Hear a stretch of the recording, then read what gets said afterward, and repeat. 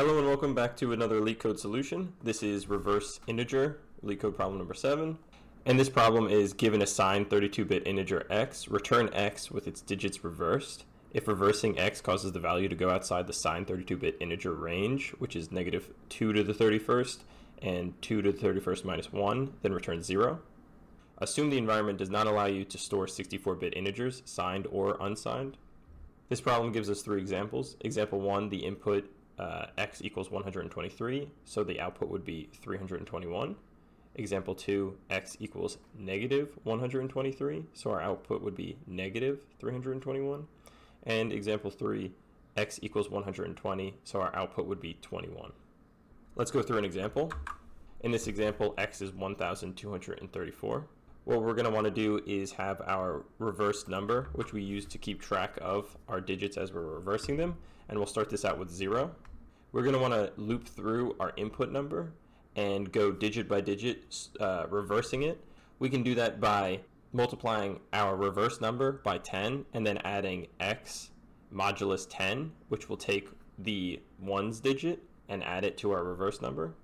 The modulus function is the percent sign, and this takes the first digit, divides it by the second digit, and just outputs the remainder. So in this case, it would output 4, which is in our ones place. So 0 plus 4 equals 4. And each time as we're looping through x, we're going to want to get rid of the digit we just used, and we can do that by dividing by 10. So we'll go to the next number, and now this is taking 4, multiplying it by 10, and adding 123 modulus 10, which is 3. So 40 plus 3 equals 43. And then we can do it with 2, and this is 432. And then we can do it with the 1, which is 4,321. And in this case, we would just output this value. This is the simpler case where we get an input value that's positive. So now let's look at an input value that's negative. In this case, we'll want to get that negative sign out and just keep track of it separately in another variable. And once we take the negative sign out, we can treat this just like the positive case and go through number by number, reversing one at a time. The only difference in this case is at the end, we just want to add that negative sign on, so we would just check our variable we used to keep track of it. So for a input value of negative 1,234, our output would be negative 4,321.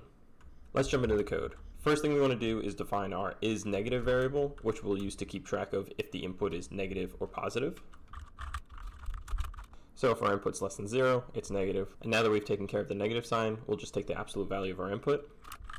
Next, we'll define our reversed number. And we can loop through x while it's still greater than 0. In the loop, we will want to calculate our reverse number, and that'll be equal to our reverse number times 10 plus x modulus 10. And then we'll want to remove the ones value we just used in our reverse number, and we can do that by doing x divided by 10. And we'll use the double division signs here to round down each time. At this point, we'll want to add our negative sign back since we've looped through our whole value, and we can do that by checking our isNegative variable. And now we can just return our reverse number. Before running this, we want to add a check to make sure our reverse number is not outside of the 32-bit integer range.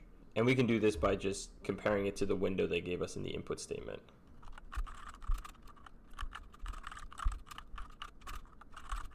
And if it's outside the range, we're just returning 0 as it instructed in the problem statement. That's it for the code, so let's run this. All cases passed, so let's submit. Our code was accepted, so that's it for this video. If you like this content and want to see more, make sure to check out my channel. Thanks for watching.